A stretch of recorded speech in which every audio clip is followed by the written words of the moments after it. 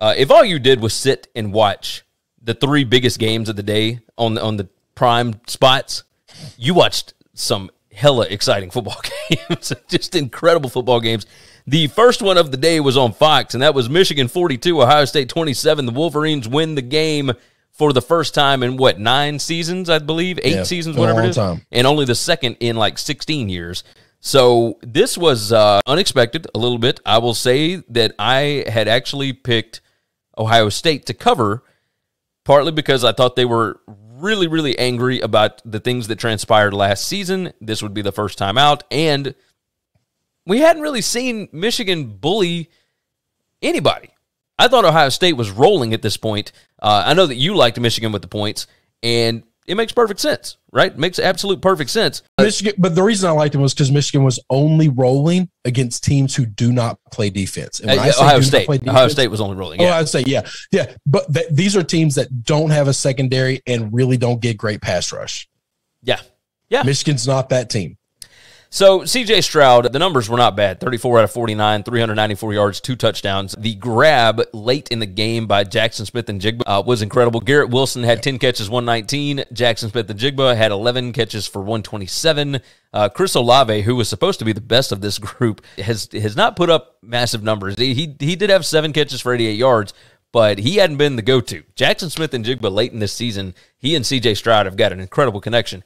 But none of that stuff mattered, because Michigan absolutely whipped their ass all over that football field, and it was not even close. This was a men against boys kind of ball game, and watching that Michigan offensive line, because I listened to this game on my way back into town, and I was able to watch the fourth quarter once I got back, but I went back last night after Bedlam and watched to see exactly what I was, and they were pushing.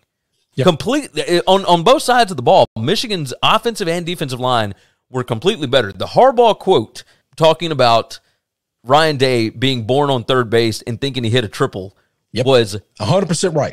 Peak Harbaugh, and yes, 100% right. 100% Ryan Day right.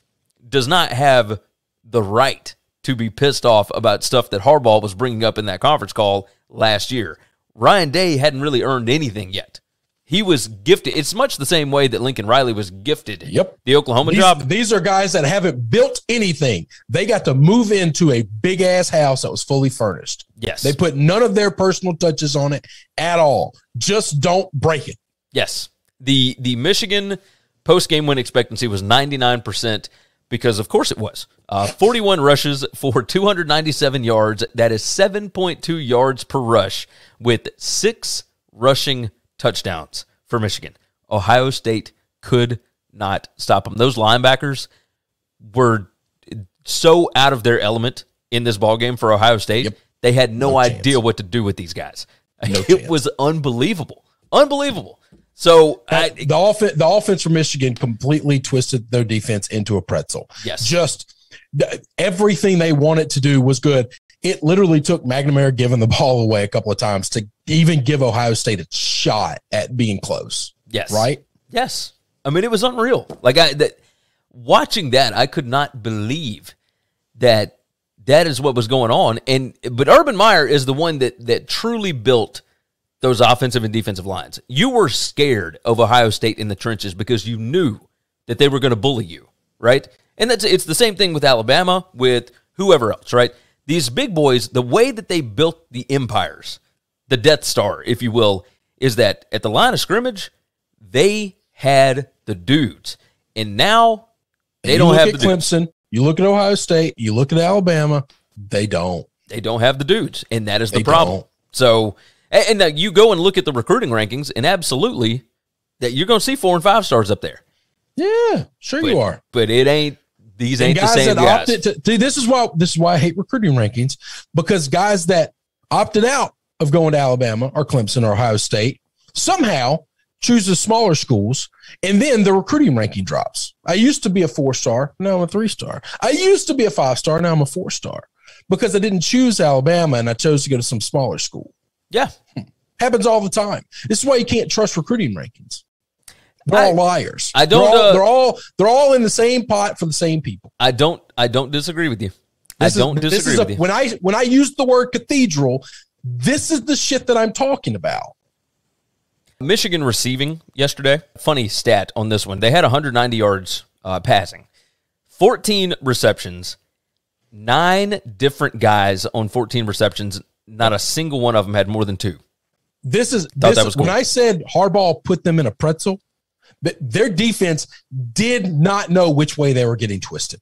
They couldn't figure out the scheme. They didn't know who to cover, and they didn't have the ability to cover anybody. And McNamara, while making a couple of big mistakes, played a almost perfect game because he just found the open guy every time. Yes. Yes, it was awesome. Somebody brought it up in the comments. I've seen it on Twitter. People talking about, well, he's only throwing it 10 yards out. How can you not stop that? Because not everybody's running 10 yards out, and the 10-yard route is always getting open because the person covering that guy keeps leaving him for somebody else because they don't know their assignments. Exactly. Which does fall on the DC. So you got to, if you just put everybody in close, that means somebody deep is going to be wide open, and then you just blew a play. Yeah. I mean, it's yes, 100%. Do you get cut with a 50 cal, going straight through the forehead, or do you get killed by 1,000 paper cuts? They both suck, and neither one of them are good ways to die. How much fun was it to see this in the snow? Right.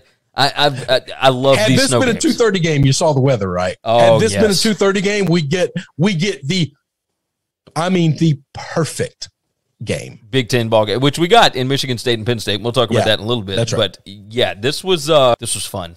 I mean, my God, this was fun. As far as overall team stats, total yardage was not that different. It's just that Ohio State had to get all theirs through the air. They got 394 through the air rushing. Ohio State only had 64 yards. With that stable of running backs, they got 64 yards rushing on 30 attempts, 2.1 per, because they were getting whipped. Also, 10 penalties for 66 yards for Ohio State, only 2 penalties for Michigan. Michigan did have the 1 turnover early. That was the only turnover in the ball game. They scored on that, which gave them the lead. Did they score on it? Maybe that was when they got the 3.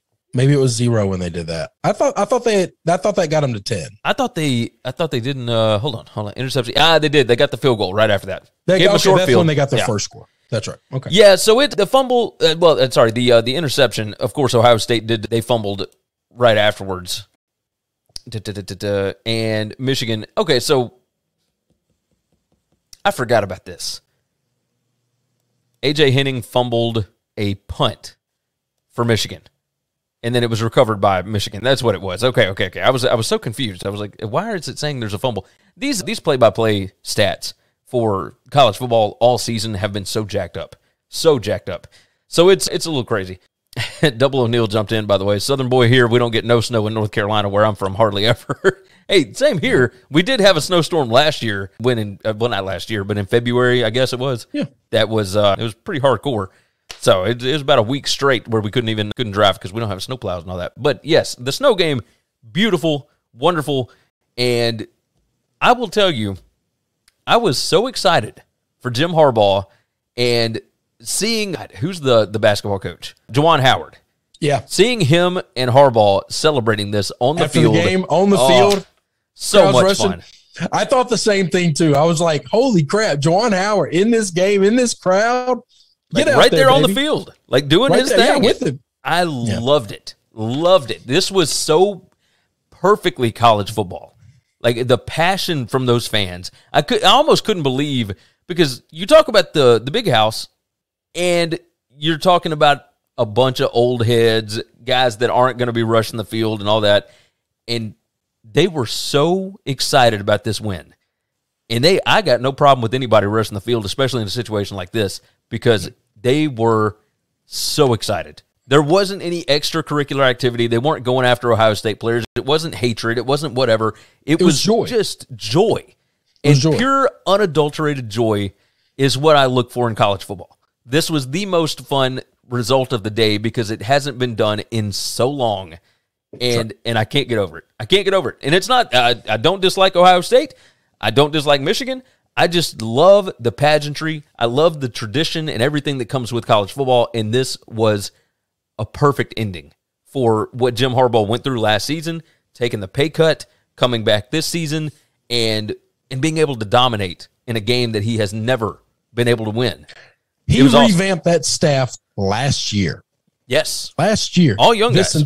This entire staff is young and I would use the word inexperienced for the most part. And man, they got a couple of transfers. They got a couple of recruits that played early and young. But for the most part, these are the same guys that have been there for a while. And they really did an unbelievable job at coming into the program and developing. That is the biggest thing. I think that's Alabama's biggest problem right now is they've got guys that are more adept to scheming as opposed to developing. But either way, Michigan showed what happens when you develop guys over years. These are all guys that have been there for like 3 years. It works sometimes, right? Like, it's awesome. So this was a lot of fun to see. Cheers to Jim Harbaugh. Cheers to that Michigan program because, again, it's been a long time, and now first appearance in the Big Ten title game. And I can't wait for it. Can't wait for it. So they get Iowa now, right? Yes. They definitely get Iowa. Yes. I cannot imagine.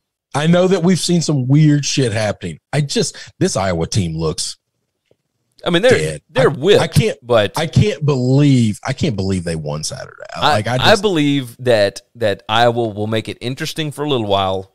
But when it comes down to it, by the end of the third quarter, this thing's going to open up. Yes. And it's going to get ugly. I agree. Thanks for listening to the Winning Cures Everything podcast. The website is winningcureseverything.com, and if you want to connect with us, we're on Twitter at GaryWCE, at Chris B. Giannini, at Winning Cures, or you can email us, Gary at winningcureseverything.com or Chris at winningcureseverything.com. Subscribe everywhere you need to subscribe, and we'll see you soon.